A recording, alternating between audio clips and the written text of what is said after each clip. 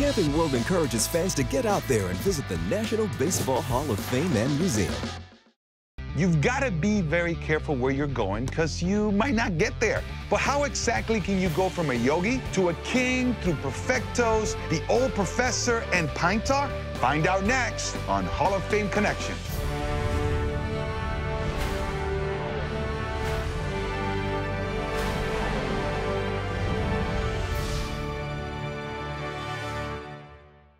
Baseball is chock full of wonderful nicknames. The Say Hey Kid, the Splendid Splinter, Cool Papa Bell, Mr. October, and the Yankee Clipper. But none quite match the official title of the King of England from 1910 to 1936. His Majesty, George V, by the grace of God, of the United Kingdom of Great Britain and Ireland, and of the British dominions beyond the seas, King, Defender of the Faith, Emperor of India. Unlike the Kansas City Royals, this Royal never played on a baseball diamond, but he certainly knew a thing or two about jewels.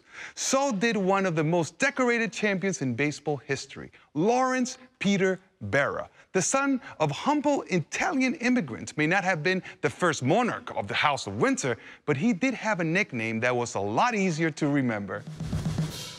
Yogi Berra was an 18-time All-Star and 10-time World Series champion, who is widely regarded as one of the greatest catchers of all time. Yogi here is just the finest clutch hitters I've ever seen in the game today of baseball. In a career filled with incredible moments, one of the high points came during Game 5 of the 1956 World Series, when Berra called and caught Don Larsen's perfect game. Strike three, a no-hitter, a perfect game for Don Larsen. He carried me off like I was a little baby. He could hold me. He was a pretty big guy. Larsen's gem remains the only perfect game in postseason history and the only no-hitter thrown in the World Series. The mitt that Berra used behind the plate that day is on exhibit at the National Baseball Hall of Fame and Museum. After his distinguished playing career, Yogi Berra found success as a manager of both the Yankees and the Mets. I always did root for the Yankees, even when I was over at the Mets. I still root for the Mets now. I'm over here. It's good, and I don't have to move too far, you know. But a feud sparked when he was fired by another King George. George Steinbrenner III dismissed Yogi just 16 games into the 1985 season. There's an old saying, they hire managers to be fired. And it would be another 14 years before the two would finally reconcile.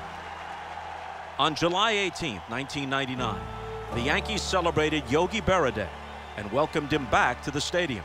My mother used to say the two most beautiful buildings in the world were St. Peter's in Rome and Yankee Stadium. I want to thank you all for making me feel right at home. God bless you. Thank you.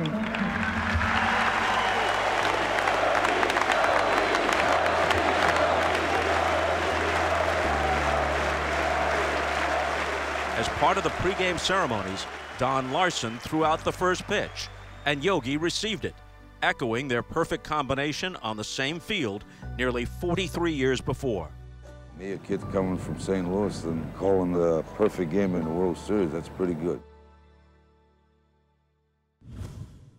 This is similar to the All-Star game. There's so much emotion before the game that the crowd's worn out by the time the game starts. Long rough throw, O'Neill, and he'll get there. What a play by Paul O'Neill. Randall digging hard, still going. Great catch. How about that? I'm glad he was out there. You know, Mickey wasn't the greatest outfielder, but he could sure run like a deer. Maybe one of the, well, he is one of the best players in all of baseball. Strike three call. Cut on a miss. That slide away. Remarkably, just over 2 hours later, David Cohn completed a perfect game of his own, with Berra and Larsen looking on. Popped up and playable. Rocious. A perfect game by David Cohn. Bedlam in the Bronx on Yogi Berra Day. Has this been a perfect day or what? It was deja vu all over again.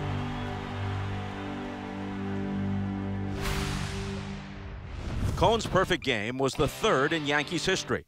The second came just a season earlier, when Cohn's teammate David Wells was perfect on May 17, 1998. Popped up right field near the line. O'Neill appears to have room.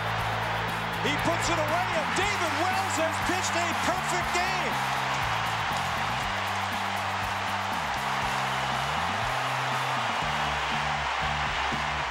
Thousands of young fans were in attendance to witness history that day and to celebrate Beanie Baby Day.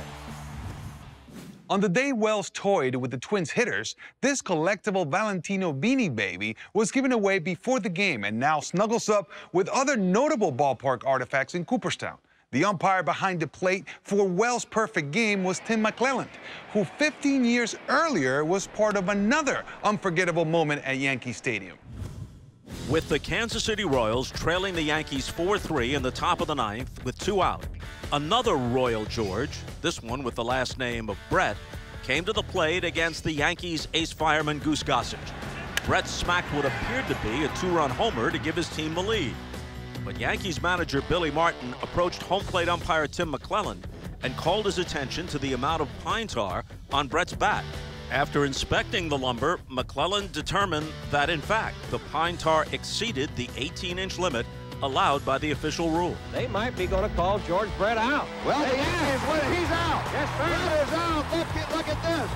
Brett is called out for using an illegal bat and having to be forcibly restrained from hitting plate umpire Tim McClelland.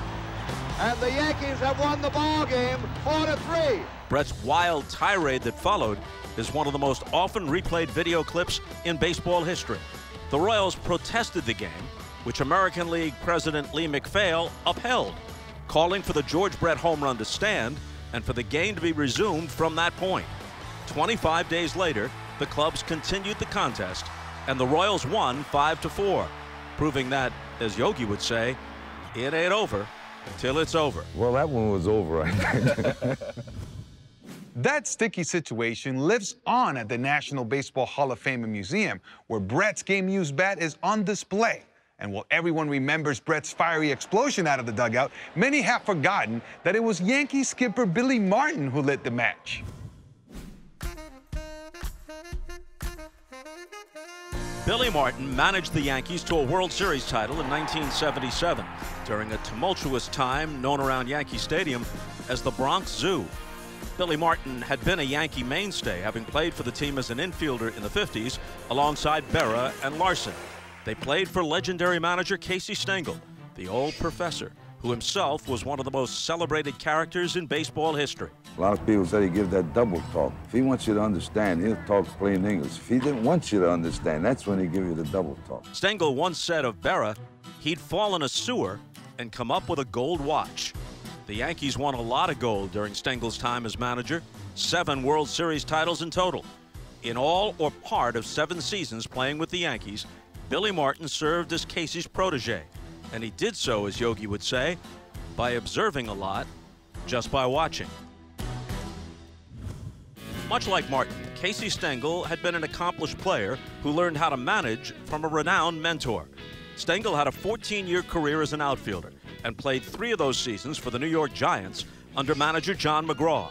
After the 1924 season, Casey was asked to take part in a baseball tour of Europe organized by McGraw and Charles Comiskey, owner of the Chicago White Sox. As part of the overseas baseball expedition, a game was played at London's historic Stamford Bridge grounds, where Casey Stengel and the other touring ball players met the King of England. Nearly a century later, and King George V's granddaughter, Queen Elizabeth II, sits on the throne of the United Kingdom. Well, we've managed to make the amazing journey from a yogi to a king without getting sidetracked, which isn't easy to do. Because as Yogi said, when you come to a fork in the road, take it. If you want to learn more about the people, places, and artifacts in this episode, go to baseballhall.org, where you can plan your visit to the National Baseball Hall of Fame and Museum in Cooperstown, New York, and discover your own connections to the game. Thanks for watching. For more incredible stories, check out our after show, Hall of Fame Connections Extra Innings. And don't forget to subscribe. Blagada!